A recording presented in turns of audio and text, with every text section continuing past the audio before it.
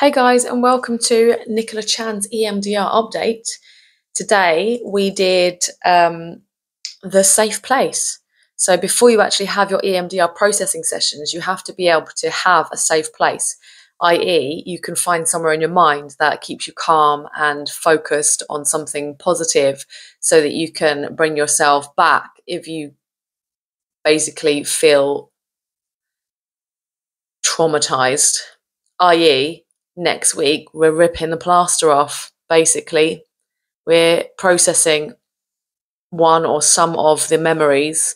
They have one category. There's lots of memories within that, but there's one category. So we're dealing with one of the things that I want to deal with from the past, which will give me the desired outcome for the future, and things that I'm struggling with in the present because of past trauma. That's what we're going through. I keep looking this way because the light's in my eyes, isn't it?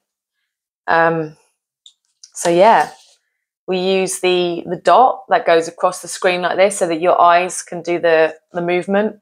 And there's also a butterfly technique. So you have your hands like this, your thumbs on your collarbone and your fingers on the side, and you gently, very slowly, the same sort of speed as the dot would be, you can get that sensation of the left side and the right side of the brain.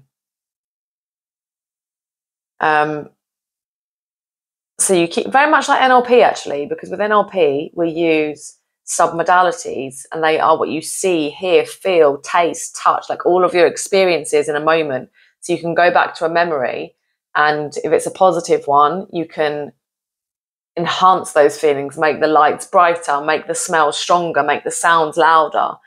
And essentially we're doing that as well with a positive place, but it's a place that isn't real. It's not a memory I've had. It's a place that I go to for my own meditation.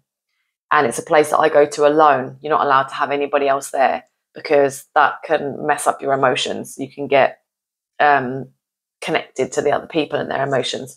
So you have to have a safe place that is for you, that you've created in your mind's eye.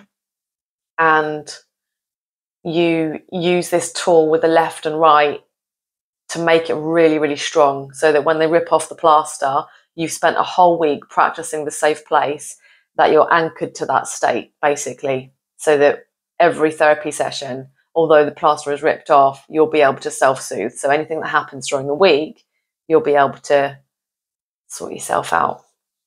So I'm excited. She's given me a shopping list of things to get. I guess this is because if I dissociate, if I lose touch with my body, which is what can happen when you're a young age and you experience trauma, you can dissociate because it's too much emotions for you to experience at the time. So when we go back to times when I was younger, if I start dissociating, we've got these tools to bring me back to the present. So some of them are like dog toys, a squeaky dog toy, so the sound could bring me back, or a clicky pen. She told me to have some sweets to suck on and a candle with some scent. So it's obviously using your senses again, very much like NLP. I'm really excited.